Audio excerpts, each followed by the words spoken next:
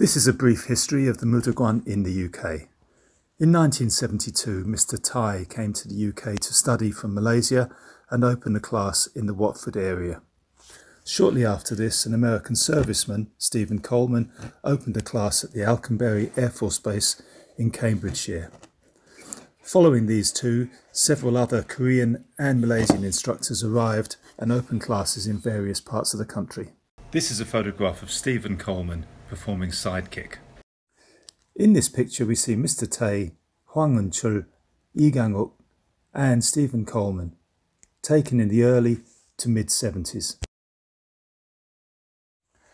Another early UK picture, this time at a grading with Lee Gang-uk and Mr. Thai. Master Hwang Eun-chul came to the UK after leaving Greece in '74 for a short period of time in the summer.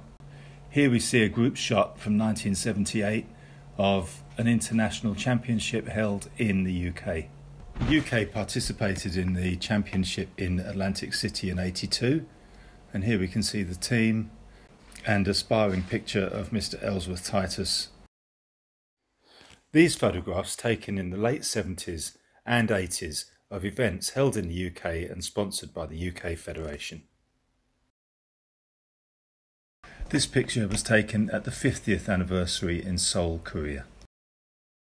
And this one, the 60th, followed by the 70th. From 1990 until 2000, Romano Yap was the designee.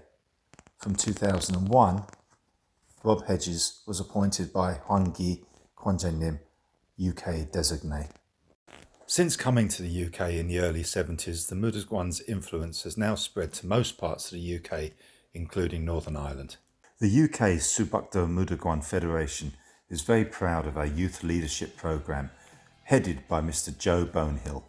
And in 2020, we were privileged to host a seminar conducted by the Kwanjanim HC Hwang in Bolton, Lancashire. Hip turning and just follow here. Hana! And you're gonna hip turn still here. Then you come back. Block. Just when you think, don't think about too power. Think about head sitting on the back. Hold on, that's the good stay punch.